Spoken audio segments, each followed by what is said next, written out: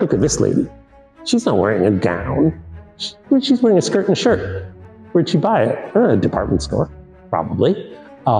Department stores were a big part of women's lib, right? Because previously it had not been okay for a woman to shop in a store. You can't go to a store because you might be alone with a man. Whereas in a department store, there's a big open space. There are a lot of clerks. Many of the clerks are women. There are people to take your packages home. There's a tea room. It was like a total step of liberation for women in the 19th century. And she's presumably been to one, maybe Selfridges, because this painting was made in London in Sargent's studio. And there is a lot else to see about her clothing. Her skirt, for instance, doesn't touch the floor. Think about those gowns. They all have a train. They symbolize the fact that you don't have to walk. Whereas this skirt, this is what was called a walking skirt.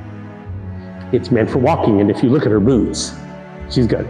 These boots are made for walking.